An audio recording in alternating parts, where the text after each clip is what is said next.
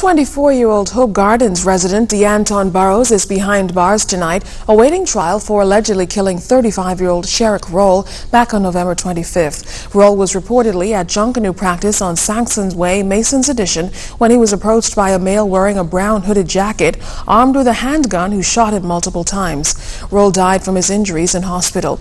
Burrows was also charged with possession of an unlicensed 9mm Glock pistol. He was not required to plead to either charge. A voluntary bill of indictment will be filed. The case has been adjourned to February 23rd of next year.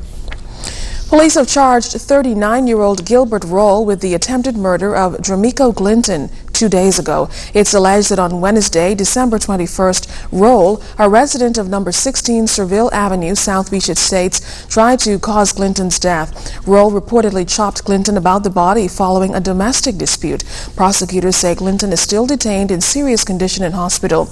In court today, Roll's attorney requested an early date for trial, stating that he was attacked by the victim. He also indicated that after Roll reported the incident to police, they locked him up and a short time later charged him with attempted murder. The case has been adjourned to the 9th of January.